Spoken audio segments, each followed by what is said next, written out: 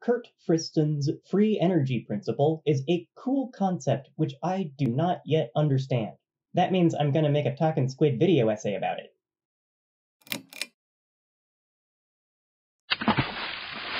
The phrase free energy made me immediately skeptical. It sounds like making infinite energy for free using a perpetually spinning wheel or whatever. Friston's free energy principle isn't like that at all. It's kind of the opposite. A neuroscientist, Friston claims sentient beings and some cool robots he simulated work by minimizing a variable called free energy in a mathematical formula from Bayesian statistics. Here's a picture of a brain. Don't worry about the scary Greek letters representing numbers. Let's just put our foot down and say whatever the brain's whole deal is, it's got some internal states. Something's going on in there. Something's going on outside the brain too. We can put our other foot down about that, and we call it hidden states or external states. Brains don't get to know everything going on out there, but they do get sensations. And brains don't get to touch everything going on out there, but they can take actions. Internal states and external states don't directly interact, but they do interact. Minimizing free energy is minimizing surprise. Sometimes the sensations the universe provides are just bewildering. A bewildered brain doesn't even know what its next action will be because it's never been bewildered like this before.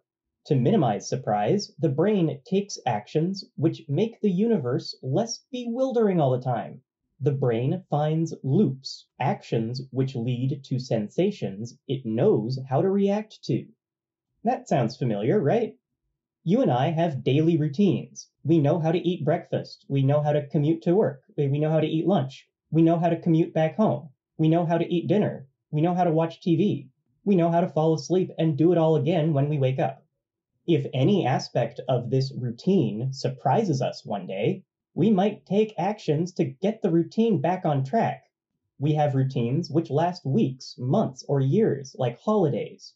We also have routines which last minutes or even moments, like breathing or having a heartbeat. If any of those routines surprise us, we'll do whatever it takes to get back to normal. Minimizing surprise, minimizing free energy, means maximizing the likelihood that our conceptualization of the world is correct. Our internal states need to share information with the sensations. Information out there in the universe has to be represented in here. Your brain created your universe and recreates it at every moment, just so you, yes, you, can take action. So, cool. There's a lot of discussion about the free energy principle, and not everyone is sold on the idea, but Friston has developed a generator which uses the math version of what I've just described to generate simple actions. He says his generator, which is sort of a simulated robot, captures the bare essentials of a maze-forging task under novelty or uncertainty. In the absence of any knowledge about the maze that has been accrued through previous learning or experience, the subject had to forage for local information to build an internal model of the maze structure, using short sequences of saccadic eye movements.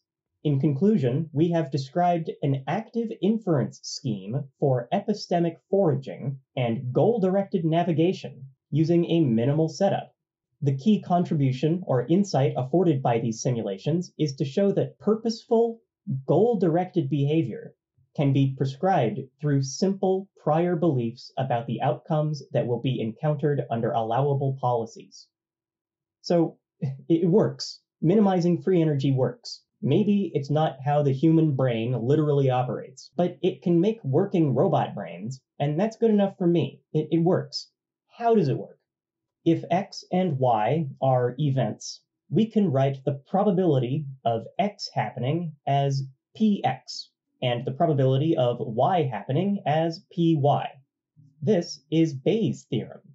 The probability of x happening, assuming y is happening, is equal to the probability of x times the probability of y assuming x divided by the probability of y. For example, rolling a die, a regular old die. The probability that the die rolls a 6 is 1 out of 6. The probability that the die rolls an even number is 1 in 2. If the die rolls a 6, it's certainly rolled an even number, so the probability that the die rolls a 6, given that the die shows an even number, is 1 in 6 times 1 divided by 1 in 2, 1 in 3. If you roll a die and it's even, there's a 1/3 chance that it's a 6. That's pretty simple. Reality? Not simple. How does our brain use sensations to figure out the most likely nature of reality around us? We're trying to maximize this, which Bayes says is the same as maximizing this. If we assume our sensations are continuous instead of discrete, we can rewrite this like this. This integral is just bad integral, intractable, too hard.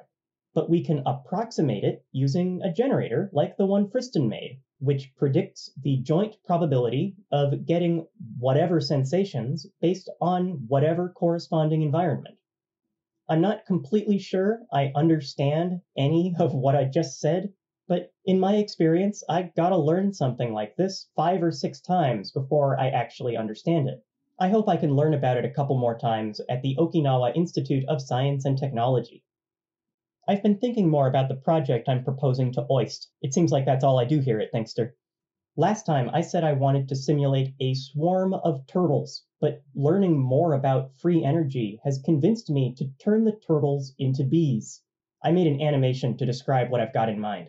This is a grid. Yellow tiles are bees, pink tiles are flowers, and black tiles are the hive. Bees are always choosing actions, do nothing or move around. If they move to a flower, they collect some nectar. If they move to the hive, they deposit that nectar. Bees eventually die, but new bees are born whenever enough nectar is collected. These bees are just moving randomly, but I'd like to attach each bee to a neural network, sort of like this one. Actions are chosen based on the bee's memory of the world around it and its own previous actions. If I ran a real simulation like this, I think the bees would just die. I'm not telling them to collect nectar and make more bees, so they'll probably wander aimlessly. But if I ran 1,000 of these simulations, I bet a few of them would accidentally collect some nectar and start a new generation. This could begin a loop of survival, where the bees keep starting new generations because that's their routine. If older bees start doing waggle dances to teach new bees what to do, that'd be philosophically intriguing. I like to think this is how DNA works in natural selection. No one gave DNA a goal to keep making copies of itself, but DNA which doesn't make copies of itself doesn't tend to stick around. I'm gonna keep playing with these bees. Bye-bye.